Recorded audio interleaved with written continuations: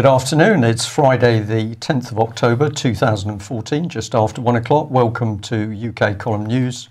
I'm your host, Brian Gerrish. With me in the studio, Mike Robinson. Afternoon. Well, it's over to you, Mike, for the weather.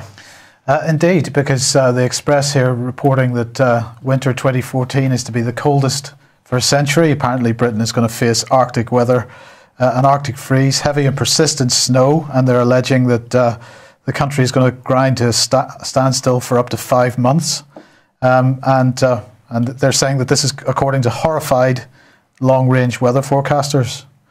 So there you go. We're going to see temperatures plunge to minus 27 Celsius. Brian, what do you say about that? Well, I think there's going to be a lot of happy Polish people because they're used to temperatures dropping down to the minus 30, minus 35. Get your winter woolies on, warm fur coats, lots of potato and vodka.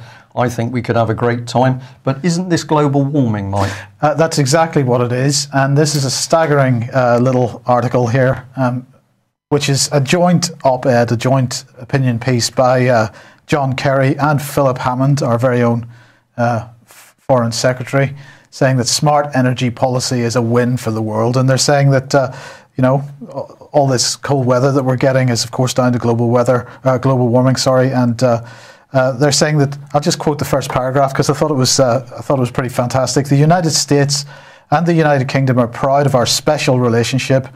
From the struggle against fascism in the 1940s to today's fight to defeat the Islamic State, we are united in common cause.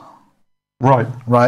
On Thursday, that was yesterday, they were in Boston, and the place where our two countries traded the first shots of the American Revolution.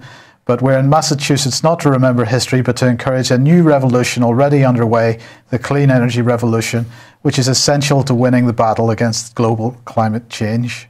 So they say it's a battle that they have to win. It's a revolution. It's a revolution. Good political language. And it's time to embrace the energy of the future, not to endanger good jobs, but to create them. Right. So there you go. I just think I'd have to say, Nick, if we could just bring the screenshot back up there, I'd like to say to viewers, please do not copy the example here of these firm. No hard hats. I don't see any safety gear. Well, what's going to fall on their heads from when they're on a roof? Well, possibly one man's going to slip and hit the other man who's standing at the top of the ladder. But, I think there's some health and safety issues here around climate change. Well, you are the UK Column Health and Safety Officer, so... Well, I'm pointing it out live. I think there's been a problem there. No doubt the firm will be chastised appropriately in due course. Yes. OK, moving on then. We've got to congratulate UKIP. Politics.co.uk saying no one is safe. UKIP's revolution takes Westminster. They obviously have won a seat. But it's a revolution again. It is a revolution, yes. Everything comes back to change and this word revolution creeping in. So. I noticed the BBC in particular, their coverage of the thing. Of course, it was back to the old photograph of Farage with his mouth wide open and what looks like a fairly manic laugh, but also they had Douglas Carswell in a very similar pose with them both in the same photograph. It was very, very cleverly chosen. To undermine them, basically. Yes, I believe that's the case. But of course, it wasn't just Carswell who did well, because in Haywood and Middleton, UKIP came very, very close to beating the Labour candidate. Well, it was just interesting to see the two party leaders squirming because obviously Labour claiming success here, but I don't see how Labour can really claim that this result is a success for them. They haven't managed to actually significantly win this seat, have they? Well, they've got Miliband. If Miliband gets into power, we'll have our first Marxist Prime Minister. That's as simple as it gets. So we need the Miliband brothers to gently be squashed to one side. But David Cameron obviously getting very worried because he's already back on the mantra of a vote for UKIP is a vote for Miliband. I don't think people are buying that. No. And the other thing we just point out that is it's obvious that a lot of UKIP people, UKIP supporters are waking up to the reality of what's going on, the scam of politics in Westminster at the moment. So let's hope that the knowledge can be spread through UKIP so that any more people come into power, they actually know they're not up against traditional politics in Westminster, they're up against a criminal paedophile elite that seem to want to control everything. Well, where's it heading unless we get to grips? Thank you very much for an overseas viewer who alerted us to this. So eagle-eyed, it's very simple. It's a job advert from reed.co.uk for an administrative support officer, a government regulator. It's paying £11.40 to £13.41 per hour. So you say, well, you know, what's the problem with that? Well, let's have a look in a bit more detail, because this is the key bit. It says that candidates will need to have experience working within the public sector, ideally for a government body. Candidates with experience in the private sector cannot unfortunately be considered for this role. So this is the start of the government now recruiting for itself. It doesn't matter what your skill set is. It doesn't matter that you could be absolutely fantastic at doing your job. Unless you are government material, you can't even apply for the job in the first place. So blatant discrimination by our own government in order now to choose the committee members. This is absolute Sovietisation of Britain. Thank you very much to Holland for pointing that out to us. Well, if we've got a creeping gulag in Britain, we need to switch to the courts. And this little thing says it all. It's the official release of Nottingham courts, Nottingham Crown Court, in fact, for today. And at very short notice, if you have a look at the bottom, Melanie Shaw suddenly brought into court. So we think that Melanie Shaw will have been woken up in her prison cell at 6 o'clock again, without any prior notice that she's going to be in court. We think she's still in court as we speak. So no time for her or indeed her legal team to prepare. And of course, absolutely no notice for the public to actually travel any distance to get to Nottingham to attend this hearing. Are we sure that the legal team had no notice, or was this simply placed on the court list at the last possible moment so that the public couldn't attend? Well, this is a very grey area, Mike, because we understand from a conversation yesterday afternoon that it was Melanie's legal team that were kind enough to alert other people to the fact the case was running. But then you'd have to say, well, why did her legal team not contest this very short notice push to get her in court? And who would have been pushing to get her into court? Would that have been the Crown Prosecution Service? And is this understood to be a directions hearing, or what is well, this? again, there's nothing listed on that Nottingham Crown Court site, so we don't know whether it's a sort of general old boys discussion in court or it's a direction hearing. Nobody knows. So this is the key thing about Melanie's case. We don't need to get near the actual charges against her. What we need simply to be reporting on at the moment is the enormous irregularities around the court procedures. Clearly this lady does not appear to be getting any form of a fair trial. Now I want to bring these shots back up on screen because we were contacted by a lady yesterday who commented on them. We had shown this, which was a shot of an NHS example of a leg ulcer, and the lady who contacted us said that this is representative of the basic ulcer which Melanie has had on her leg, intensely painful, but what they wanted to point out was that the damaged skin and tissue around Melanie's ulcer is extensive and greatly in excess of the NHS image. And when we've talked to medically trained people, they're all saying that a very deep ulcer with great inflammation of the tissue around poses a real threat, particularly when they are caused by poor circulation and vein damage. And we'll remind you again of what Sodexo said: all our prisoners have access to clinical care and appropriate medication. Well, there's something very wrong here. Now we're going to take the step of putting out a little bit of what Melanie has actually been telling other members of the public. No knife for over a week to eat with, plastic cutlery Investors' yearly dividend, do they know they're investigating in a corporation that abuses? So what she's saying here is they have to make do with plastic cutlery because this increases the profit margin. Law lords ruling on healthcare and human rights. Their innovative rehabilitation is shakers. Instead of psychology and psychiatry, separation and cure. Very vulnerable prisoners with severe mental health. The worst child sex abuse victims with slash scars all over their bodies are locked in solitary for banging their door in frustration. And then she says 4 suicides since April, 1 last month, 2 were the same night on the separation. She means the separation ward, I think. And it goes on here, human rights abuse, medical neglect. We got the cutlery issue there. Sorry, there's a little bit of overprint for some reason on that.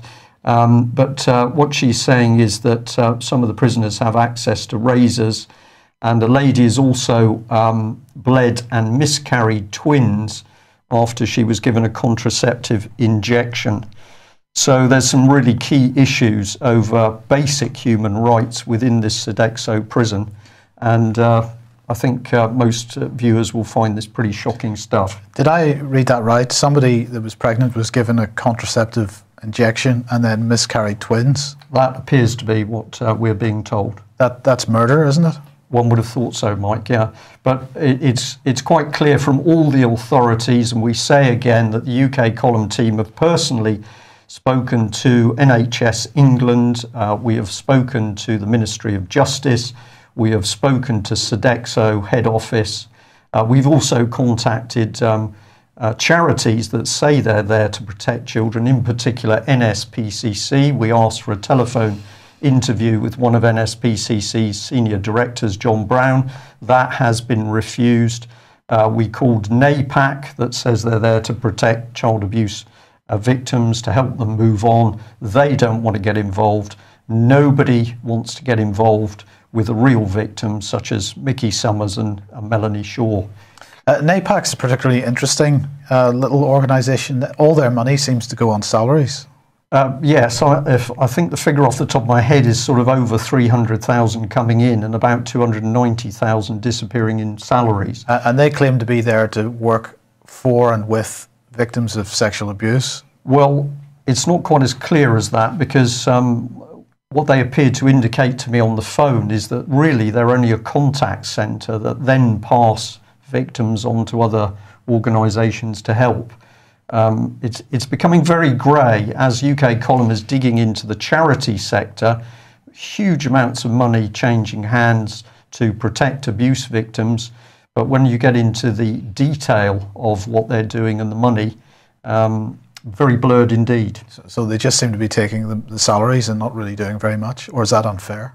I think I'd rather say at this stage there are huge questions to be asked about what Britain's child abuse charities are really there for.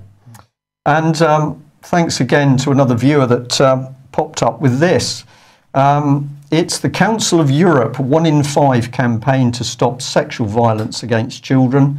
And when you go into this article, you find here that the agreement has been signed by Councillor David Mellon, who is part of the Nottingham City Council. In fact, he's portfolio holder for children's services for Nottingham City Council. So here's Nottingham. It's boasting that it's looking after children so well that it's teamed up with the European Union. So on the right is the certificate that Councillor Mellon has actually signed, a pact to stop sexual violence against children. But this is the same Nottingham Council that refuses to talk to key victims who are now saying, why have our records been destroyed? Why have our records been hidden? There's something very strange going on. Sorry, that is just to show you, that is the signed document which you can call up on screen. So we thought we'd have a look at David Mellon, and here he is. This is his Twitter page. Nice cuddly picture of himself with a little teddy bear. But when we scrolled down, we were very interested in this. He's retweeting that if we scrap the Human Rights Act, we'll be in grim company. And what he's saying is that we're going to be equivalent to Kazakhstan and Belarus. Torture is common, dissent is suppressed. Well, we just like to say, isn't the reality that that is exactly what Nottingham City Council is helping to perpetuate around Melanie Shaw, who's being tortured and abused? I've used the word tortured deliberately when you really know what's happening to this lady. And she's a dissenter, isn't she? She's spoken out. Indeed. The sigh. So yeah. Who's going to fix this? Well, I mean, we did see David Cameron at the United Nations a week or two ago talking about anybody that's really commenting or having a different view than the government on current events may be considered to be a non-violent extremist, or at least in some way mentally ill. And in fact, the Liberal Democrats now are really pushing this.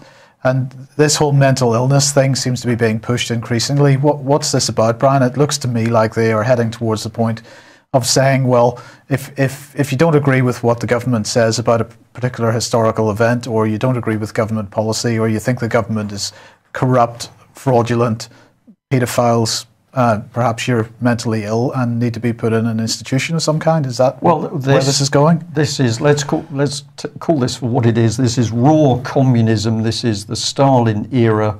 This is where if you criticise the government in a communist country, you're going to be dealt with. And of course, you're not dealt with by being talked to in a nice way. If you're a real problem to the government, they lock you up in psychiatric units.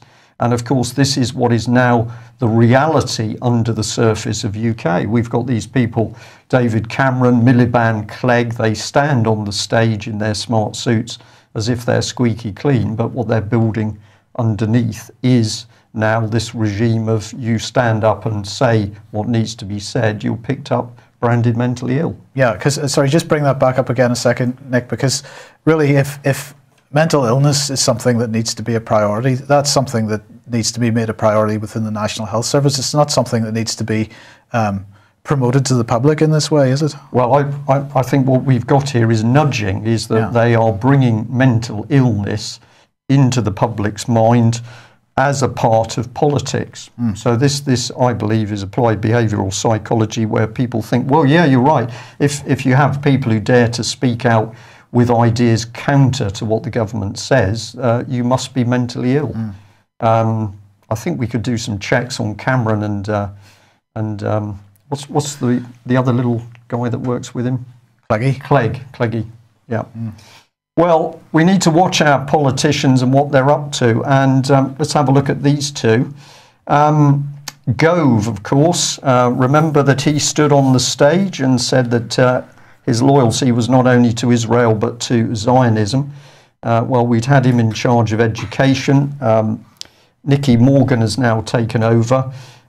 So what has the Mail got to say on this? Well, they're saying that these people are boasting that adoption has been put up by 60% in just 4 years, as Gove's shake-up has cut all the red tape. So this is being sold as good news, more children taken away from families and put into proper care, such as Beechwood, Nottingham, or any of the other homes in Rotherham where children have been abused. So this is happening right in front of our faces. And of course, we'd just like to remind people that this little organisation is still around. Yeah, 25 years it has been around. And really, when you look back at the change and the complete destruction of Britain's institutions, it has really gathered pace in the last 25 years. Now, is that a coincidence? Well, we argue that it absolutely is not a coincidence. In fact, once again, let us just push this article that's still on the front page of the UK Column website, Towards a Million Change Agents, which is about common purpose in the NHS, among other things. And in fact, when you look at not only common purpose in the NHS, but you look at Rotherham and you look at a whole bunch of other areas around the country where there's been a total breakdown, you just by coincidence find common purpose people in key positions at the centre of those situations. Yeah, and of course we've had common purpose graduates involved with paedophile activity. So we've had Matthew Byrne, who was on the advisory board in Merseyside. And of course, what would he have been doing? What was he doing? He was selecting other chosen leaders to come forward and work within common purpose secret networks. Presumably, he might have been biased to choose other paedophiles or... Well, I think this was a point you made quite a number of years ago, wasn't it, where you said that if you had an organisation which was operating as a secret network, this would be a perfect place for paedophiles to go, actually. Yeah. So I think there's going to be quite a major article on this subject in the coming UK column. Yeah, which is out on Tuesday. So, danger at home in UK, and this is really just a little bit of a filler slide, but there is so much news at the moment to do with what is happening overseas, absolutely not appearing in the British press in any form at all. So this was sent in to us from intelnews.org, and it's saying that a secret Russian spy base in Syria has been seized by Western-backed rebels. Now, there's quite a lot of detail in this article. You can come in from two directions, that this is a bit of Western spin to say those nasty Russians have been up to no good in Syria. Or actually, we can come in the other way and say what we've got here is evidence that the West is really hell-bent on taking over Syria and getting Assad out as fast as possible. So we're not going to comment much further on that, only to encourage people to research as much as they can, or as much as you can yourselves, to see what other people are saying about these wars and all of the so-called terrorist violence that David Cameron is stoking up overseas. Got to be funded, of course. Yes. So we've got RIA Novosti, RIA Novosti here, and I just thought it was amusing to sort of contrast Russian media with what's going on this side of the divide, as it were. China's economy outperforms US. BRICS topples industrialized nations, according to Novosti here. And they're saying the new attempts to measure, so they're talking about GDP, and really it's a new measurement of GDP based on what's being called purchasing power parity.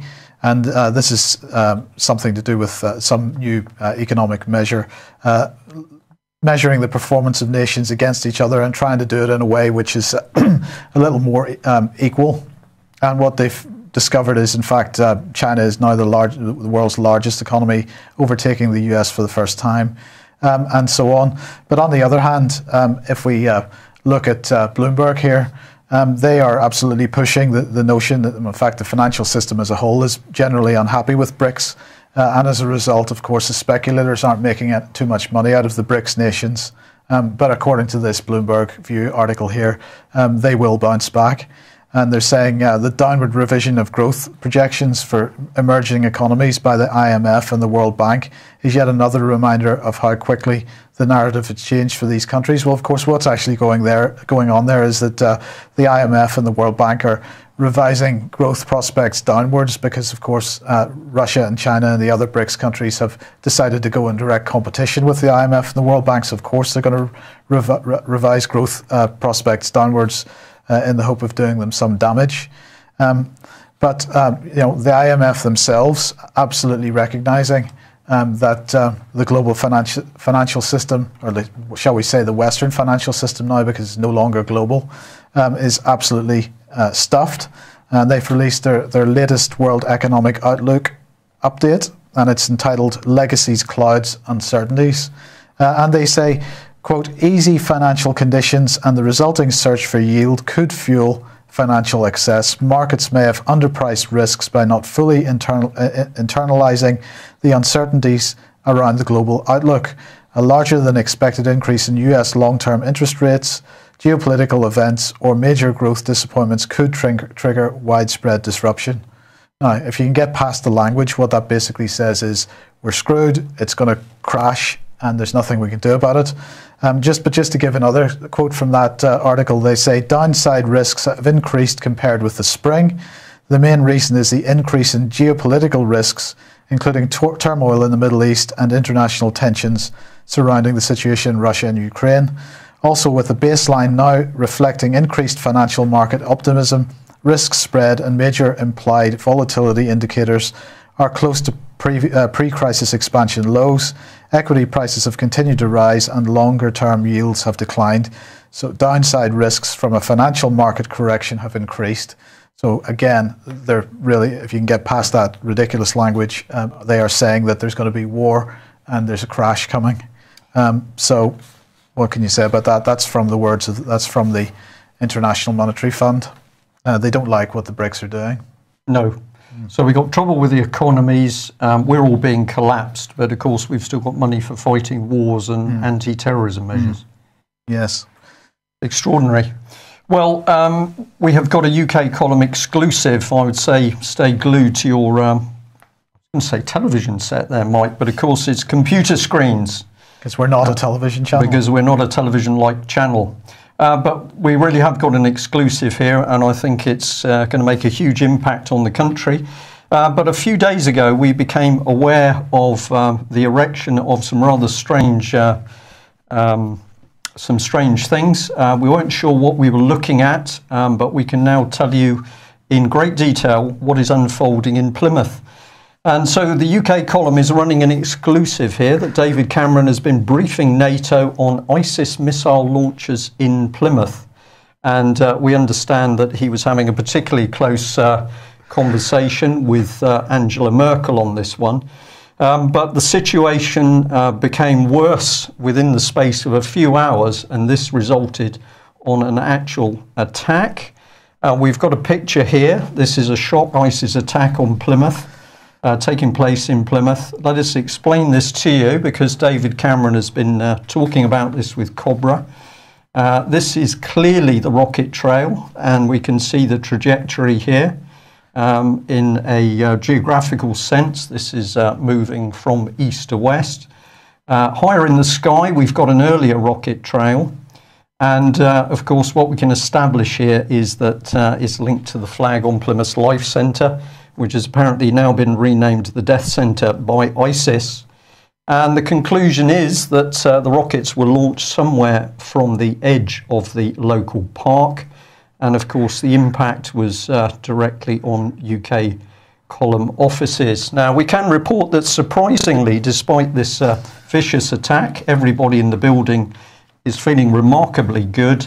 But of course, we are aware of the situation around David Cameron. And of course, what the British public is being told we should be terrified of, but trust David. Well, I'm afraid the news is even worse than we might have anticipated, because David Cameron has proposed some new ISIS anti-terrorism measures. He has said that anyone wearing black items of clothing will be considered a possible terrorist. Anyone wearing black with red underwear will be considered a probable terrorist. Anyone wearing black with red underwear and a black beard will be a nearly certain terrorist. And this is key. All funerals must be notified to SO 15 in advance to avoid a police armed response. City parks are to be monitored by CCTV with ongoing stop and search. Runners from stop and search will be shot. Black flags are going to be made illegal, and those flying them will be imprisoned. We believe that's going to be Peterborough. And all jokes, cartoons and laughter criticising David, our King Cameron's black policies will of course become illegal. Black humour is now considered to be a hate crime linked to ISIS. And the British Army Black Watch, this is probably good news, is to be reinstated to watch black.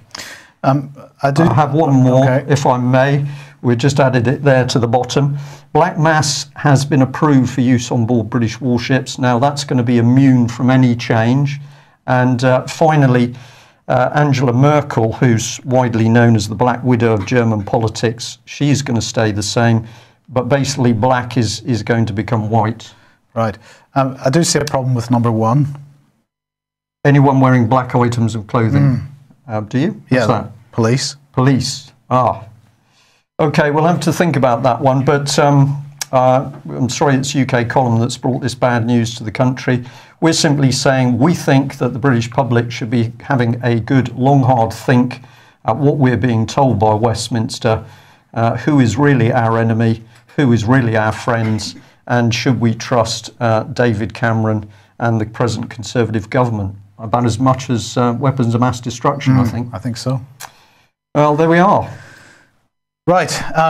Okay. Well, Wales is looking at devolution options, moving on to constitutional issues, because, of course, Scotland had their chance to look at devolution options. Wales is now looking at that, but unfortunately, according to the FT here, they have more of a problem because really they don't have the political clout to hold Westminster to ransom the way that the Scottish did. So it's highly unlikely that Welsh nationalists are going to get any kind of referendum, but this is just more of a push to try and get the country split up. But meanwhile, in Scotland, the Smith Commission parties are to submit devolution power plans to the Smith Commission today. Now, the Smith Commission has been set up to implement what's being called Devo Max. This is the new round of powers which are going to be devolved from Westminster to the Scottish Government. And this is the day that independent supporting parties are getting the chance to demand that. Now, of course, this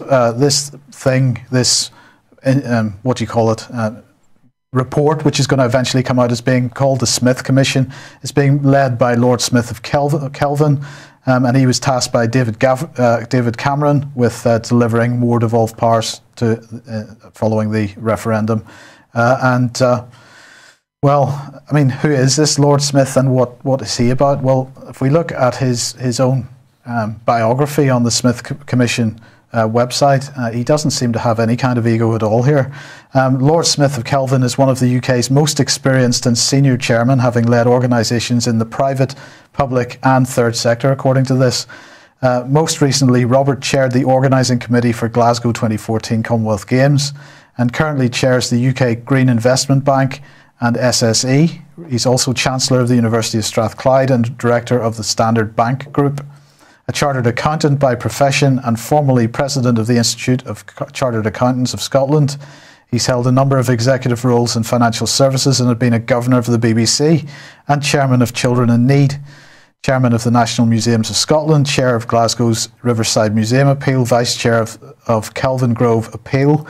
He also chaired the process which produced the Smith Report on guidance for audit committees, chaired the Smith Group, advising the Scottish Government on young people not in education, employment or training, and last year he chaired the committee which produced the Code of Governance for Higher Education in Scotland.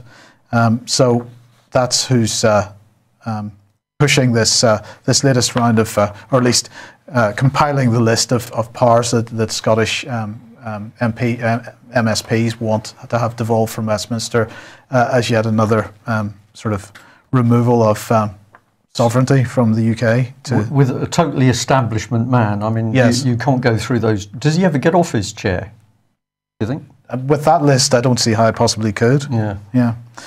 Which, of course, brings us again to the conference. Please do come to this. We've got this massive push for constitutional change and, quote, democratic reform. Lots about this in the upcoming UK column newspaper as a wet for the conference itself. 1st of November in the Ramada Birmingham Sutton Coldfield Hotel, and of course on the 2nd is a second conference, this time on the issue of health.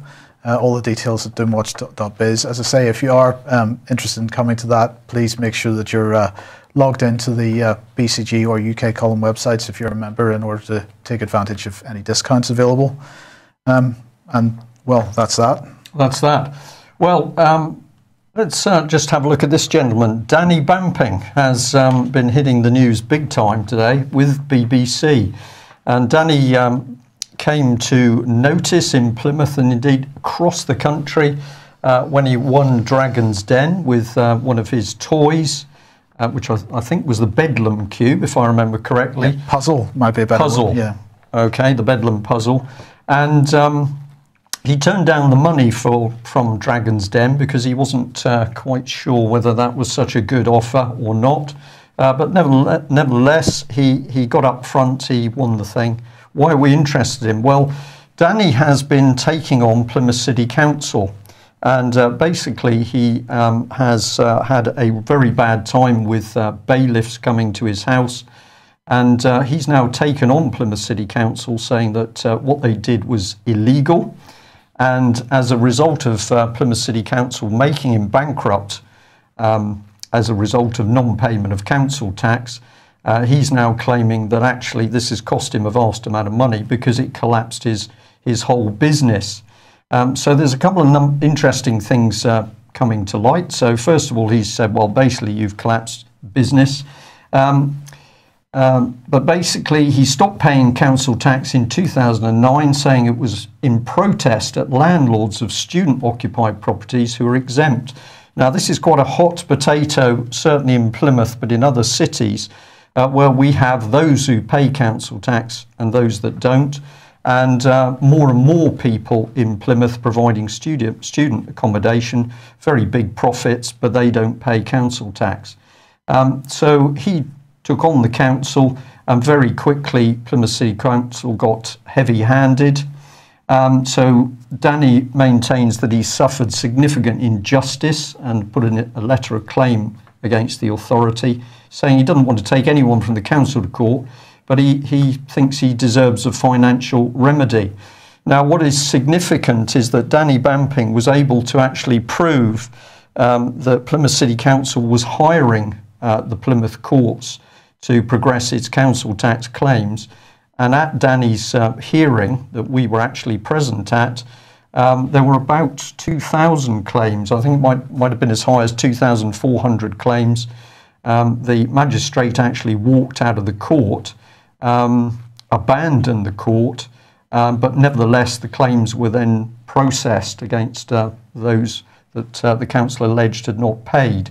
So Danny was able to expose this. He was also has also been able to show that, of course, that we have a city council hiring the courts and effectively the court staff in order to take money from people.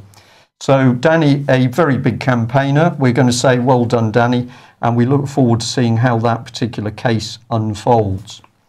So we'll bring you back to well, I'm not going to say the rocket attack, I'm going to bring you back to what was really happening, which was a massive rainbow.